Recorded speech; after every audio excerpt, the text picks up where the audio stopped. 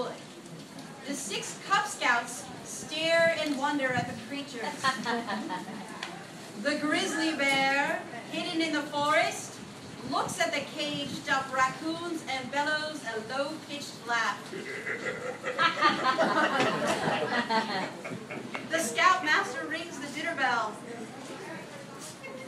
The Cub Scouts run off to eat at a picnic table away from the cage. The raccoons stare at the food. The tan raccoon's stomach grumbles. The bear bellow laughs louder. The raccoons spot the grizzly bear in the distance.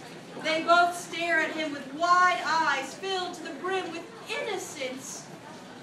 The grizzly bear grunts and looks away.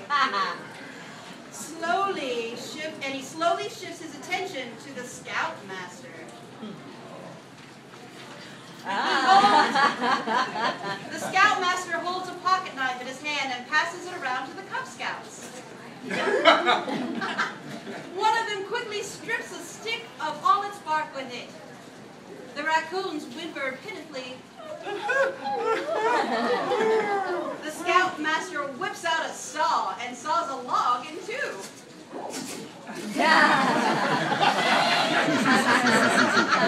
The raccoons verge on the point of fainting. The grizzly bear slowly turns his gaze back to the raccoons. They stare right back at him with those wide, adorable eyes. The grizzly bear rolls his eyes. He leaps from his hiding place, roars. The scoutmaster jumps out of his seat. The raccoons jump for joy. The grizzly bear lumbers over to the cage. He glares and he growls at the raccoons, and they stop jumping for joy. The grizzly bear turns to the Cub Scouts and glares at them. They all cower behind the scoutmaster, who's trying his best to remain composed as he nervously holds up the saw. One of the Cub Scouts walks out from behind the scoutmaster. He quickly grabs the boy and pulls him with the rest of the Cub Scouts. The scoutmaster flashes a nervous smile and moves the saw slightly forward.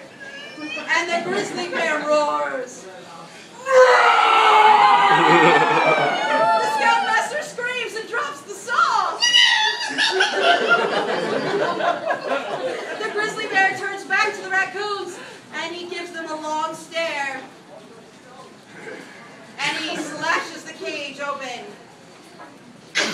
They squeal and leap upon the grizzly bear's back. The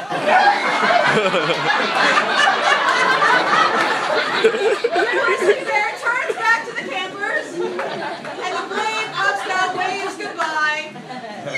The scoutmaster forces the boy's hand to go down. He smiles nervously, and the grizzly bear lumbers off, the raccoons clinging into his furry back.